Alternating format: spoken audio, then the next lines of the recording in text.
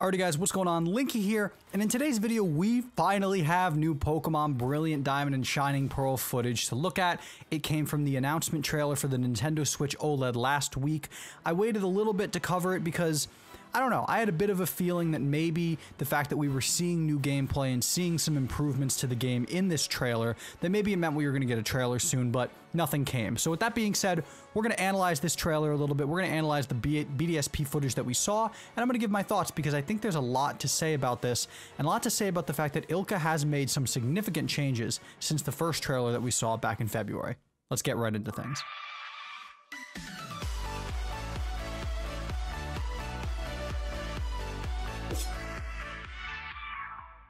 It was a really cool surprise to see Pokemon footage in this trailer. We've been wondering for weeks, honestly months now, when the next bit of footage from Brilliant Diamond and Shining Pearl was going to come. We thought maybe a trailer before E3 or during E3. We were sure. We were like, oh, if it doesn't come before E3, it's going to definitely happen in the month of June. And none of that ever came. It is now July.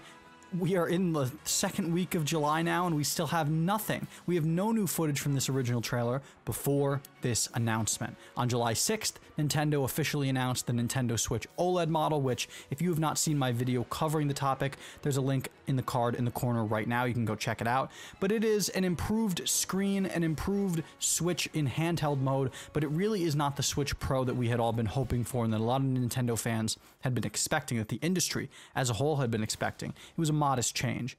Now, before we keep going with the video, I just wanted to mention that the vast majority of you guys who are watching this video and hopefully, I hope, enjoying it, are not subscribed to the channel. Now, subscribing is free. You can unsub at any time if I say something that you don't like, and it would do a ton to really show me that you guys are enjoying these Pokemon videos and that you want to see more in the future. So if you're not subscribed yet, be sure to hit that button so you never miss another upload. But within this trailer, we saw brand new footage of a battle scene from Pokemon Brilliant Diamond and Shining Pearl, and it took a lot of people by surprise. If you have not seen the footage, it's going to be playing in this video.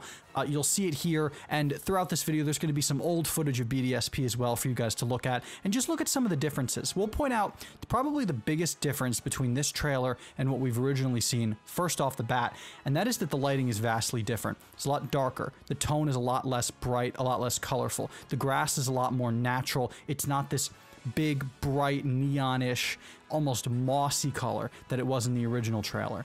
The battle scene just looks better lit.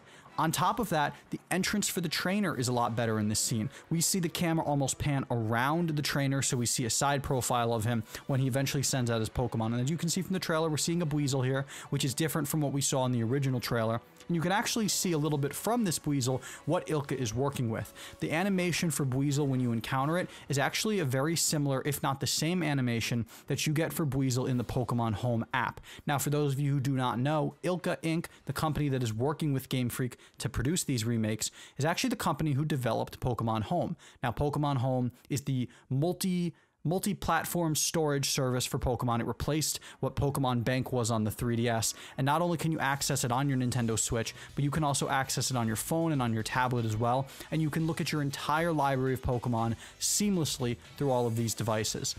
It costs a bit of a fee, monthly or yearly, but Pokemon Bank also cost a fee, so this was nothing new when it was originally announced.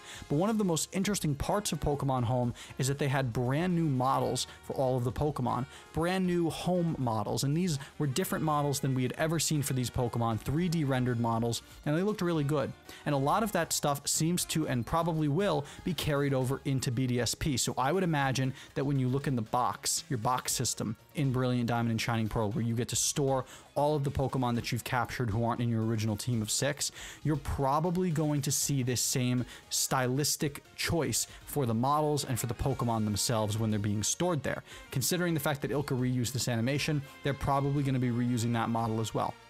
And listen, I don't really have an issue with this, personally. I don't think you should have to produce new models just for the sake of producing them. If they already have models that are good, I don't have an issue with them reusing. I understand that there was some criticism back with Sword and Shield that they reused models from the 3DS, but everyone needs to keep in mind that back when we originally got these new models on the 3DS, they had talked actively about how these models were going to be future-proofed. The problem came when Game Freak seemed, in a way, to, whether inadvertently or not, lead people on to think that they had produced new models for Sword and Shield, when in reality most of them, and most of the battle animations specifically, had been reused from previous games. This looks to be the same thing here. It looks to be that the ilka motions, at least, the actions of the wild Pokemon when you encounter it are roughly the same. So that's an interesting detail in and of itself. The other interesting detail is something that I've seen a lot of people point out, and I wanted to echo it. All of the footage that we have seen, whether it's been actual gameplay like we've seen in this trailer, or if it's been screenshots that have been changed or updated on eShop pages, all of them are from the battle scene. We've seen nothing, unless I'm wrong and I'm missing something, absolutely nothing of the overworld since the original trailer. This could just be that people want to see battles, people want to see the action of the game, and that's a perfectly reasonable thing to think. It's perfectly reasonable that that could be the reality, but couple that with the fact that we've seen these battle animations and this battle scene as a whole improve trailer by trailer. It's interesting to me that the overworld, which was, you know, decently criticized when the game was first revealed, they haven't shown it once. Could there be some slight graphical upgrades within the overworld? It would lead me to say yes, considering the fact that it seems that they are indeed still putting polish on this game, now that it's July and the game is coming out in November. I would imagine that once we see another trailer for BDSP, which, given the track record, we gotta see soon, you would have to imagine, especially with Pokemon Unite dropping in a couple weeks now on Nintendo Switch, and it's coming to other platforms later, mobile devices, etc. You would imagine that during around this same time, we're gonna see a full, proper trailer. At least you would hope, and you would think, given the track record of how Game Freak and the Pokemon Company have unveiled things in the past. Will we see improvements to the overworld in that trailer?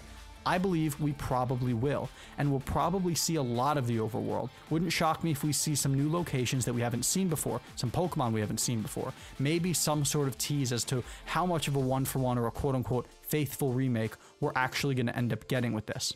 It's a big mystery, we're just going to have to wait and see. But I think it's really promising that in this little bit of time, also, the actor in this Switch OLED trailer just kind of sitting, you know, half sat down in his foyer, coming into his house. A little strange. I don't know anybody who sits down, immediately whips their Switch out and starts playing without sitting, or, you know, laying in bed, sitting on a couch, sitting on a chair, sitting at a table. He's just kind of perched, you know, up against the wall, which it's a little weird.